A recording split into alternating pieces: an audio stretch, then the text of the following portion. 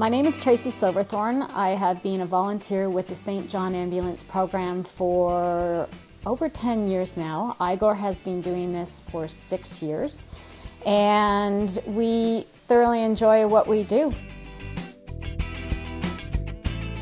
Some people have asked me, how do you do this?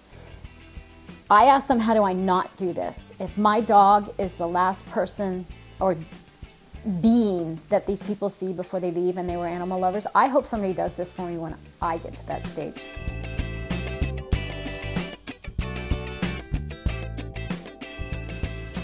Each individual person he reacts differently with, because some of them want him to be more animated on the bed. Some of them, he knows that they're a very calm soul and he will just lie down and relax with them completely.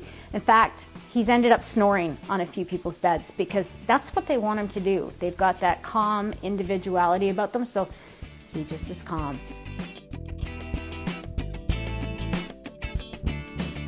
9 times out of 10, the people that we visit here at Hospice are not the patients. We're here pretty much for the support people, the families.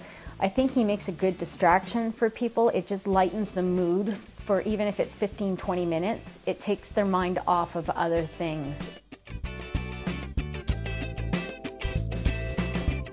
The young man was in very late stages of his life, and we went in with Igor, and I had my cell phone on me at the time, and I told him about the Instagram and the Facebook. Then I got my videos out of the dog riding on the Harley with us, and I showed this young man this while I kept an eye on his family.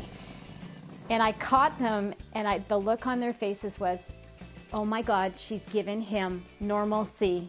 He's a normal 23-year-old hanging out looking at videos, even if it's only for 15 minutes. That's what we do it for.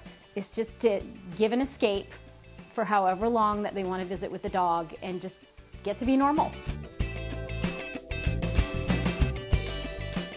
I wouldn't be without volunteering. It's really, really rewarding, not only for the dogs, but for the people.